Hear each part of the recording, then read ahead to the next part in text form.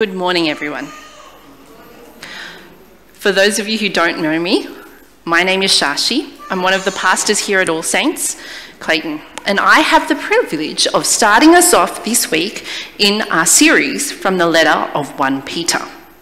Now, just as I've just explained, our reading was very short. It was only 2 verses, hence why I didn't have enough time to get my mic on. Which means, of course, that today's sermon will be nice and simple, short. We'll be able to go for lunch early, right? Well, even though any beginning of the letter is quite standard and simple, when we look a little bit closer, we find there's lots to learn from even these 2 verses.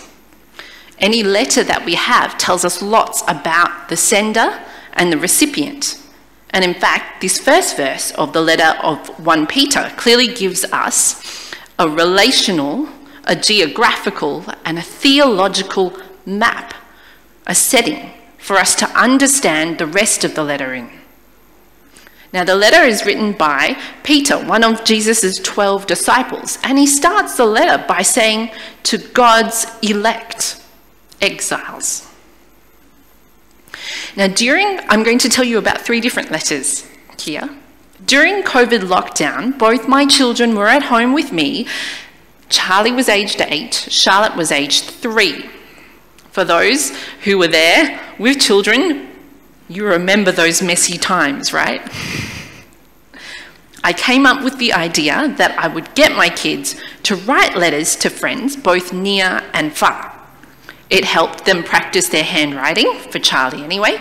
For Charlotte, as a 3-year-old, she loved to draw. It improved her, what we call fine motor skills.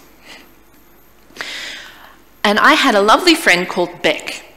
Now, Beck really loved Charlotte. Charlotte really loved Beck. And Beck had moved from Glen Waverley down to Chelsea to work there in another church. And I'm going to tell you the secret of why Charlotte loved Beck so much.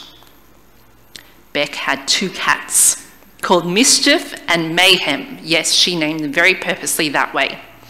And we were super excited during lockdown after Charlotte had sent a beautiful scribble off to Auntie Beck to receive this from from Mischief. I miss you too, Mischief. Please note, Mayhem's handwriting was very messy. Mischief's handwriting was very neat like this with cursive, as you can see. Beck understood that Charlotte was only 3. She understood Charlotte didn't have a whole lot of writing and that she felt very lonely and isolated at home. Beck had found a way of entertaining and connecting emotionally with my 3-year-old.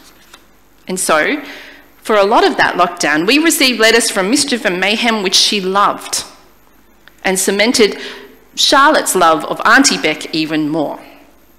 Auntie Beck understood and knew who Charlotte was, knew what Charlotte needed. Now, in a similar way, the phrase might seem quite unimportant, quite small, but Peter starts his letter off with acknowledging who his recipients are, God's elect exiles. He knows exactly what he's doing and who he's writing to. Those chosen by God, scattered around the world. This letter would go out to any number of communities and churches around the area.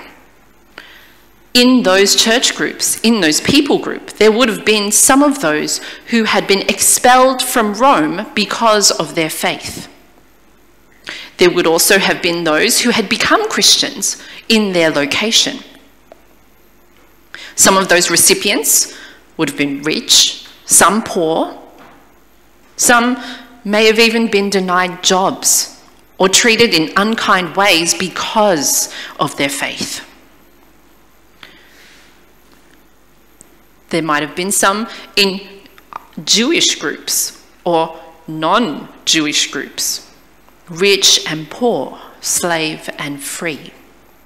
So when Peter writes to God's elect exiles, he knows that he is creating a new group for them, all of them, no matter where they were from, because of their faith in Jesus, were elect, chosen by God, but exiles, because they didn't really belong here in their own earthly spaces. They were indeed elect exiles, not yet living in their true home. And Peter knew that along with them, he too was looking forward to the time when Jesus would return, and he and the readers would no longer be exiles from the heavenly kingdom. Now, just as the recipients of this letter were foreigners in a strange land awaiting Jesus' return, I think we are a bit the same too. And Joel Green outlines this sort of contradiction. He writes, now it's not on the screen, I'm just going to read it out. They, the elect exiles, live in their respective countries, but only as resident aliens. They participate in all things as citizens, and they endure all things as foreigners. Every foreign territory is a homeland for them, but every homeland is a foreign territory. They live on earth, but participate in the life of heaven. They are obedient to the laws that have been made, and by their own lives, they supersede the laws. They love everyone and are persecuted by all. They are impoverished and make many rich. They lack all things but abound in everything. Can you hear it? They are elect exiles, caught in that in-between. I suspect lots of us can connect to that too. As followers of Jesus, Peter's audience were indeed elect exiles, and Peter connects them together through this shared identity. Exiles in this world. And I would actually say many of us here today would count ourselves in that group too. Well, letter number 2. So actually I've jumped the slide. Here's letter number 2. I have been a letter writer since very young, since the age of 5 to be exact. When we first left China, we moved to the US, and I met, and my mum met, a lovely gentleman called Joey the Grandpa. That was pretty much his name. He lived in New Haven, Connecticut, and he was actually part of one of the volunteers at an English class where my mum went to go and learn English, not unlike Dixon House. Joey the Grandpa and I became pen pals, and we would send each other letters. He often sent me books as well, no matter where I was. I would, tell him different things as I got older. He would pretty much just always say the same thing. Ah, yes, I remember Crocodile Dundee, and put a shrimp on a Barbie. And we kept writing to each other up until about 2007, which is when I suspect he passed away. For me, Joey the Grandpa was kind of this set place in the world, because we moved house so much. As Joey the Grandpa said, I was one of the most well-travelled people he knew. Writing became harder and harder for him as he got older. But one thing he always did was he sent me stickers with his name and address on it. Joseph McGloin, 18 Tower Lane, New Haven, Connecticut. And I knew that no matter where our family moved, I could always send him a letter to the same place because I had those stickers. When Peter writes to God's elect exiles scattered throughout the provinces of Pontus, Galatia, Cappadocia, Asia, and Bithynia, he knows who he's writing to and where he's writing to. That's a letter from Joey. Now, these letters, okay, let's try again. Pontus, Galatia, Cappadocia, Asia, and Bithynia.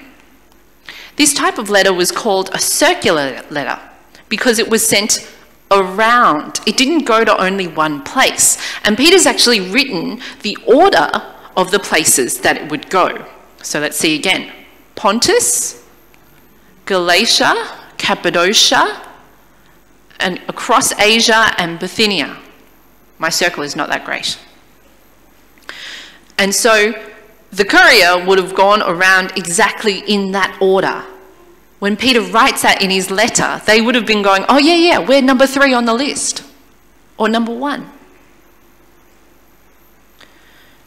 I was trying to think, how would I explain that to all of the people here at All Saints? Well, we have a lot of people who live in a lot of different areas. The furthest one I could think of was Fitzroy with Pearl and Jaya Deep. And we've got lots of people along the way, some in Oakley, some in Clayton. I know we have people in Burwood as well, and down in Cranbourne and Clyde. We have people everywhere, and I think it would be really fun if we actually did send a circular letter. It might take a long time though. The third letter I wanted to tell you about was from a gentleman called Andrew Olson. He was one of my lecturers at Bible College, and he's essentially my Charlie's grandpa as well. Now, because he was a Bible lecturer, he always sends letters that are a little bit theologically dense, but he knew my kids, he understood. And so we sent him letters during lockdown as well. He's moved to Perth since then, so it's always fun to get letters all the way from Perth. And his most recent letter, he did this drawing, his letter from lockdown, he did this drawing to try and help Charlotte understand where she stood in her relationship with God. Yes, she still was only a 3-year-old, so we were still reaching, but we try. Each of these letters meant a lot to me, meant a lot to my family and to my kids. They helped us during COVID, which was kind of an exile, to orient ourselves, to remind us in this time of exile of who we are. They were relational, they were geographical, and they were theological. Peter, meanwhile, is a much better letter writer than all of us. He managed to do that in only 2 verses. To God's elect exiles, relational, through the provinces of Pontus, Galatia, Cappadocia, Asia, and Bithynia, geographical. And let's look at the theological. He reminds his readers that they are those who have been chosen according to the foreknowledge of God the Father, through the sanctifying work of the Spirit, to be obedient to Jesus Christ and sprinkled with his blood. Grace and peace be yours in abundance. There's a lot to unpack there. His recipients of his letter were those who have been chosen according to the foreknowledge of God the Father. That's huge. To know that they were chosen by God before they ever realised. This past Wednesday, we finished up our course, Exploring Christianity. And I think a really difficult thing for someone who hasn't been a Christian, who hasn't read the Bible, is to realise that there's someone that much bigger than you, that they know you so well. They chose you. They know exactly what you're going to do. It's really hard to get your head around that, but also at the same time, such a comforting thing. And so, Thomas Schreiner says, those who understand themselves as God's elect, or God's chosen ones, have the ammunition to resist the norms and culture of the society they inhabit. For those Jewish Christians who'd been thrown out of Rome, for those who were living in a culture that didn't think much of their faith, knowing that God had chosen them, what ammunition, as Thomas Schreiner writes, to help them be okay with being different, to not give in to the social ideas around them. And I think for us, we need that sort of strength too, don't we? Chosen according to the foreknowledge of God the Father. Not only that, they are the ones who through the sanctifying work of the Spirit, we'll finish that, but Peter's audience has been relocated in a new space, in the realm of holiness engendered by the Holy Spirit, emphasizing the activity of the Spirit and its results in the lives of those chosen through the sanctifying work of the Spirit. Not only did God know you beforehand and choose you, but you are being made new, made clean and pure through the Holy Spirit. Finally, what made all of this possible? They are to be obedient to Jesus Christ, sprinkled with his blood. It is through Jesus' death on the cross that we just celebrated in communion that any of this has been made possible. For this variety of people from many places, many cultures, and of various backgrounds, God has sanctified them through the work of the Holy Spirit. Jesus has died on the cross for them. God knew you from when you were before you were born. Those receiving this letter, whether at the beginning of the courier's delivery or at the end of the delivery route, whether reading the original manuscript or maybe the one in our pews right now, we can know that we were chosen by God.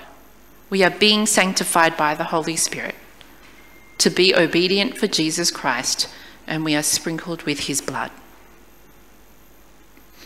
Now, this letter was circulated in a circular way. We too have received this letter in a very circular way. It's come all the way from Turkey, we think, written originally in marketplace Greek, translated however many times down through time and place, so that we could read it today. Those people's hands that you shook during the greeting of peace, the names of the friends that you have at work, even when we look at the simple outreach things that we're doing here at All Saints, like Mainly Music, like the International Food Festival. I think when we look at the recipients of the letter and at ourselves, there's a lot of things we have in common.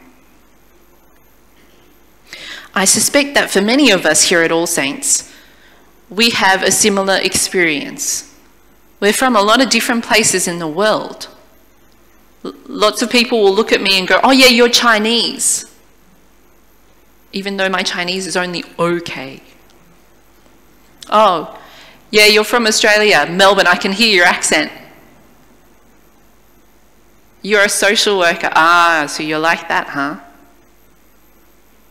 But all of us have a greater allegiance than any of those groups that we might belong to. We have a land that we are looking forward to, because indeed we are elect exiles. And thanks to the work of Jesus, we can look forward to that coming kingdom. And so, at the end of today's verse, when Peter writes, "Grace and peace be yours in abundance," it is an amazing thing to be writing. Up till now, he's just been reminding us of who we are. And this is the big thing that he gives us. Grace and peace be yours in abundance. God is not stingy. In abundance.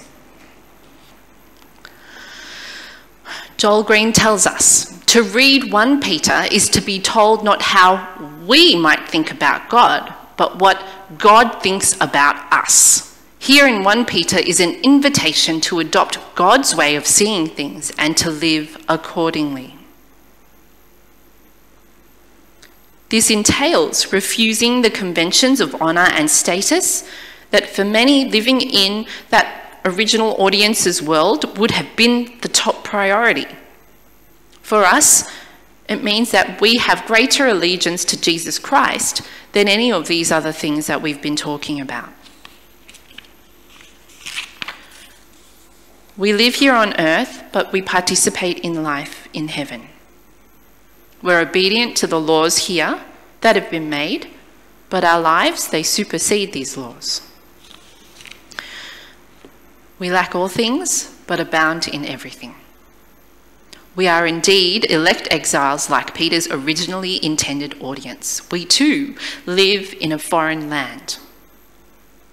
So, I read to you, Peter, an apostle of Jesus Christ, to God's elect exiles, scattered throughout the provinces of Footscray, of Clayton, of Cranbourne, of Burwood,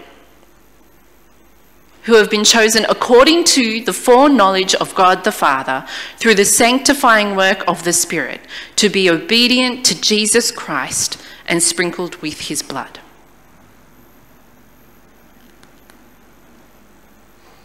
We are correspondents across space and time.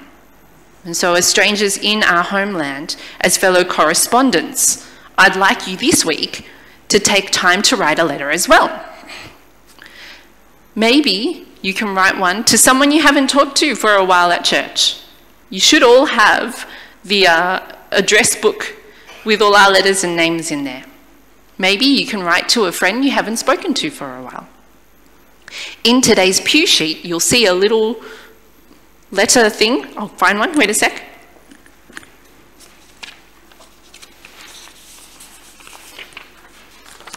One of these. Now you can use them if you want. If you don't want to and you think they're too ugly, that's fine. But I want us to be encouraging one another, reminding each other of who we are in Christ. And as you write this letter, pray for the person you're writing to. Know that they too are a person in a specific time and place that needs reminding of who they are in Christ. Point them, however gently, however quietly, or if your relationship allows, maybe loudly, to the knowledge of who they are and who they can be in Christ. Saved by Jesus, part of God's elect peoples. Encourage them with the words that we have been encouraged with today.